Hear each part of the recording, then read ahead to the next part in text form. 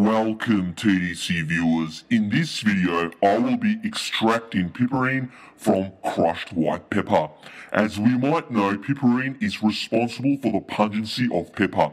Its uses are limited, however, it has been used in some forms of traditional medicine and as an insecticide. Furthermore, it is also used to prepare piperonylacetone, a precursor to MDMA.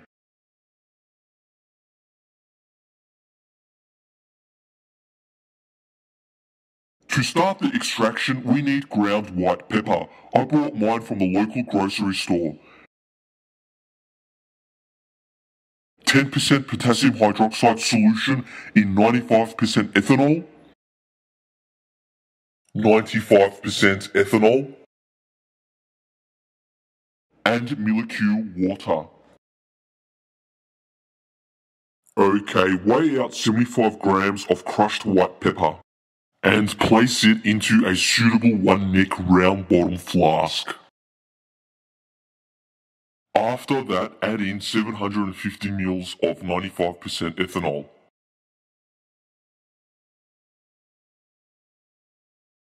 Also, make sure to add in a magnetic stir bar. Okay, now set up the necessary apparatus for reflux.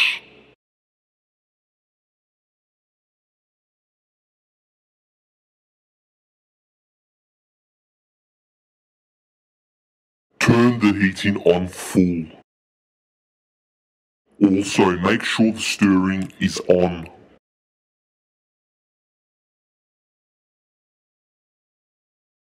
For better heat distribution, wrap some aluminium foil around the round bottom flask. Now reflux the mixture for about 5 hours.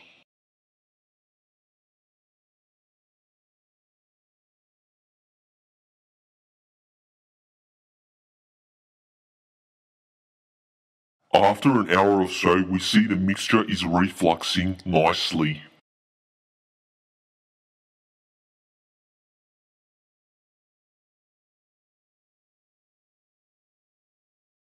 After 5 hours, the extraction should be complete. Turn the hot plate off and remove the aluminium foil wrapped around the round bottom flask. Allow the mixture to cool to room temperature. As we can see, the mixture has a dark yellow to orange color. After the mixture has cooled to room temperature, remove the round bottom flask from the reflux apparatus and place it on a stand.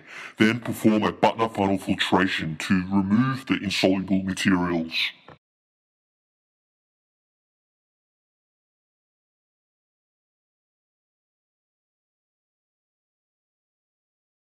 Once the filtration is complete, transfer the clear yellow-orange filtrate into a suitable one-neck round-bottom flask.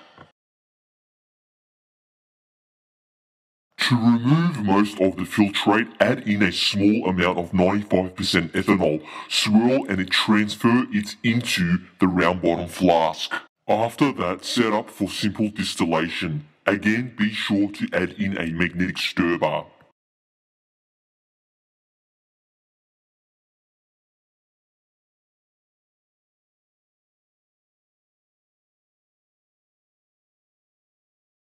Turn the heating and stirring on.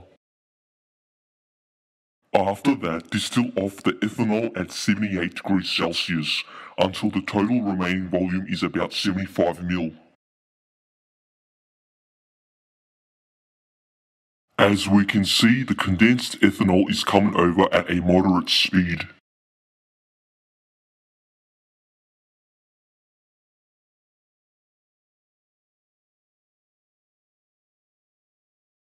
After a few hours, most of the ethanol has distilled over, leaving around 75 ml of alcoholic extract.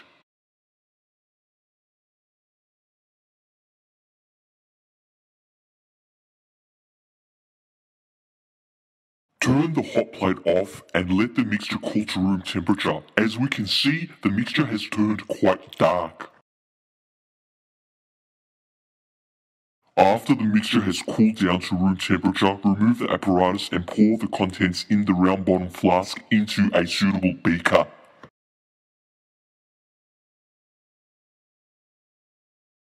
To remove most of the extract from the round bottom flask, add in some ethanol, swirl and pour it into the beaker. Okay, after that, measure out 50 ml of 10% potassium hydroxide solution in 95% ethanol and pour it into the beaker containing the extract.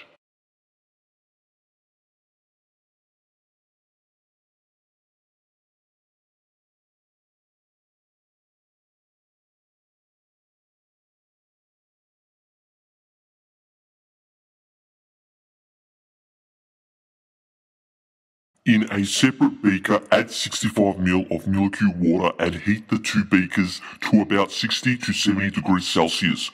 Use a thermometer for indication.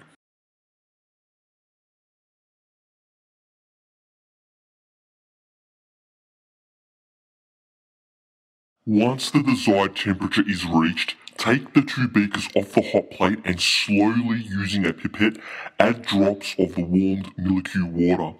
Upon addition of the water, a murky white precipitate is formed and can be seen trickling down on the side of the beaker. This is our product, Piperine.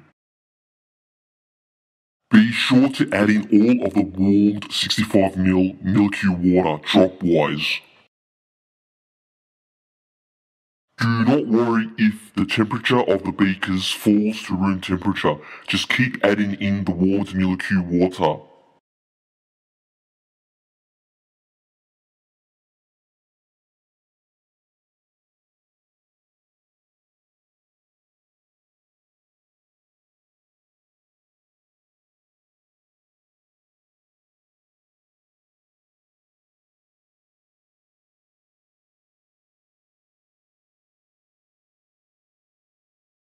After the addition of the warmed molecule water, we can see a heavy precipitate of piperine in the beaker.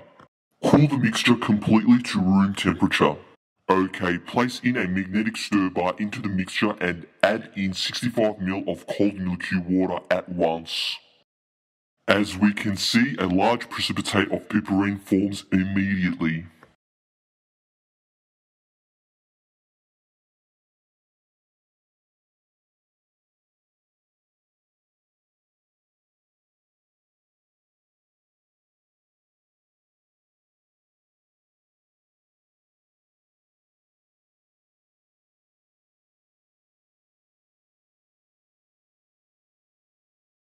After the addition of the cold molecule water, stir the mixture for about 30 minutes at room temperature.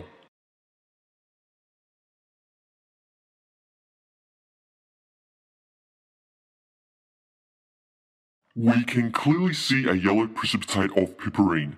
After 30 minutes, turn the stirring off and leave the mixture to stand for several hours. After several hours, a yellow precipitate can be seen on the bottom of the beaker.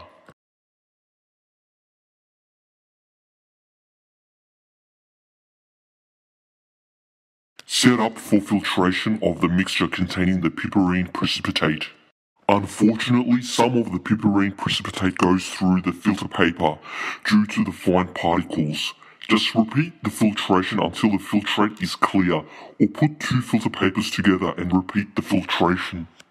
Anyways, vacuum dry the yellow piperine powder or air dry it.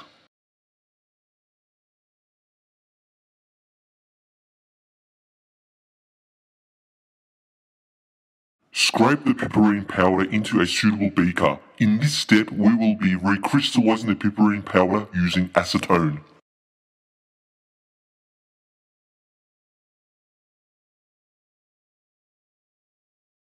Place the beaker containing the piperine powder on a hot plate and switch the heating on. To this, add in a small amount of acetone and stir the mixture.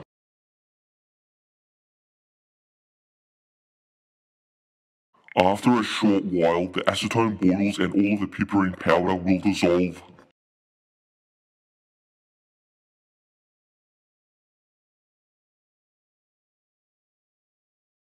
Once the piperine has dissolved in the hot acetone solution, remove it from the hot plate and allow it to cool to room temperature.